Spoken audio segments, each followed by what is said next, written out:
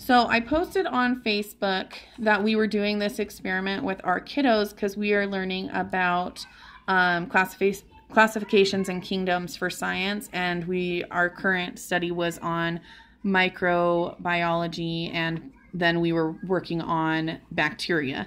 And part of the experiment was to get some dishes and grow bacteria from different things. And I had a lot of people ask to share what we found.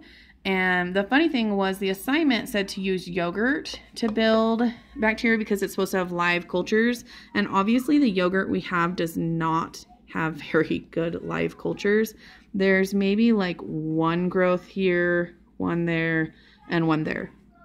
So not the best. And how we did these is we had a clean, sterile Q-tip kind of thing that came with this test kit, where all the Q-tips were in a sealed container and you open it, and so you don't touch it to anything before you touch it to the surface you're testing. And then you take that Q-tip and you roll it and move it in a pattern covering the entire dish. And then these dishes were closed and put inside our incubator at, it said between 98 to 100 degrees, and we had it at 99.3 for about 2 or 3 days. So obviously yogurt didn't do the best. This is a pencil that the kids had been using that day and hadn't been clean. So obviously some bacteria growth. These areas are where there was more bacteria and grew larger. This was my phone, which is now going to be washed super well because that is nasty. This was an orange that we had not washed. It had just been on the counter from the store, and we wiped the little Q-tip all around the orange. Also, for a lot of these surfaces, I didn't do it for the yogurt, but for like the orange and the phone and the pencil, you had to pre-wet the Q-tip with clean water before you took the sample. And so there was a lot of this area doesn't have growth, but there's obviously some pretty big ones. And then this was our computer mouse, which we do wipe off periodically, but obviously we need to do that more. Now, what part of this test, when I saw that this is what we're doing, I wanted to test out different eco or cleaner, less chemical ways of cleaning surfaces because, obviously lots of different companies claim that they clean well or kill bacteria or viruses, but I always have a hard time taking those studies because, obviously they want their products to look good. So how we tested the different cleaners is, and here's our table one that you can start looking at, is on the table we spread, or first I got my hands dirty by rubbing it on my dog who had been rolling in the dirt outside, and then I just kind of wiped my hands after touching her, and I did it a couple times so I made sure the table got generally covered with that. Then we took yogurt thinking, that the yogurt would have a lot of bacteria growth, but again, not much. But I spread yogurt all over the table. And then in our studies, we read that 1 teaspoon of dirt has more than 1 million different microorganisms. And so I figured, that's going to have some bacteria and things in it as well. So we took a couple tablespoons of dirt and evenly sprinkled it on the table, stirred that all around on the table. And so this is from a Q-tip. Well, I took a cloth and I just wiped off the surface of it, of just like one wipe. Sam, will you give me one of the washcloths that we use, the white ones? I just used a cloth and I just wiped off the surface gunk so I wouldn't have a bunch of dirt and things in this. But then I didn't clean it with anything else, and this is what the table turned out. And this is the kind of cloth that we use. It's just a white cotton terry cloth. So that's what I got with that. We also grabbed me the Norwex cloth. So then the next thing we tested is, and so how I tested them is we taped off different sections for each one of these. And so this table one, I only wiped that section off with this cloth, no spray.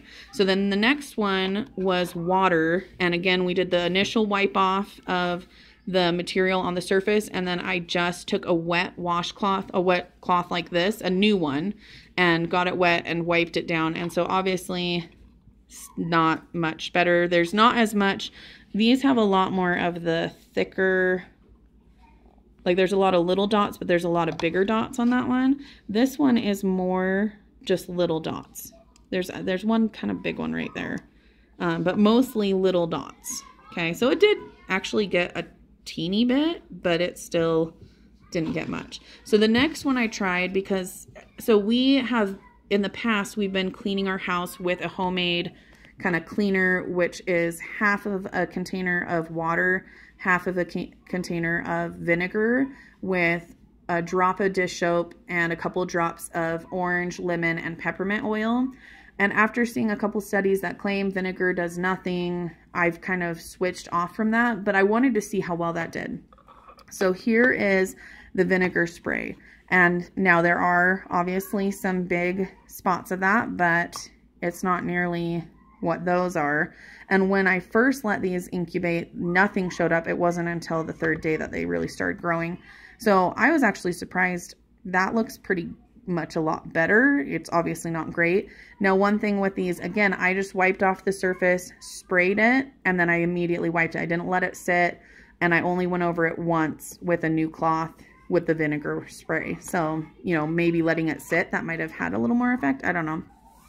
So then the next one we tried, we got this Melaluca solution, and it was like a cleaning solution where you use equal parts the Melaluca with water, and we got that for free. I don't sell it.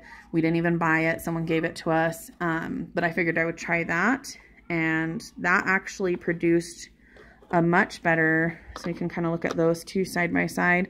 So, you know, again, there's still some spots, not amazing. So the third one I tried, and this one I expected to do much better, is I got these Norwex cloths. And I've seen a lot of like these similar kind of experiments from people who sell Norwex. And so I was expecting the Norwex cloth to do the best. And we actually have been preparing to buy some more Norwex cloths because I've had this one to use. I have really enjoyed how well it picks up the dirt from what I can see, but I was really surprised by the results of the Norwex cloth. So the interesting thing to me about the Norwex cloth, you can obviously see everywhere I wiped the little thing, but it is like super dense. They're not even like little tiny spots or big blotchy spots. So I thought that was really interesting. I really thought the Norwex was going to be the winner here. Again, with the Norwex, I did the same thing where I used the cotton cloth to wipe off the top surface stuff, and then I took a wet Norwex and I wiped it, and then I could still see a residue. So I actually, and I kind of felt like it was cheating for the Norwex, but I folded it inside out and went over it again. So really the Norwex got wiped over double with a clean side, and it still turned out that dirty. And also with the Norwex, I had cleaned it that morning with the Norwex detergent. And so, I don't know. And I'm not saying all Norwex doesn't do great, but it really shocked me how that turned out on this test. So those are kind of the examples I got. Clearly to me, the Melaluca one is the better winner. So once I run out of that, I may look into purchasing that. But the vinegar spray really isn't that far from the Melaluca, and I wonder if letting that sit longer or putting in like tea tree oil, because tea tree oil is the Melaluca oil, if that would have had similar results. So, interesting. I know a couple of you guys wanted me to share these. Sorry for the shaky camera.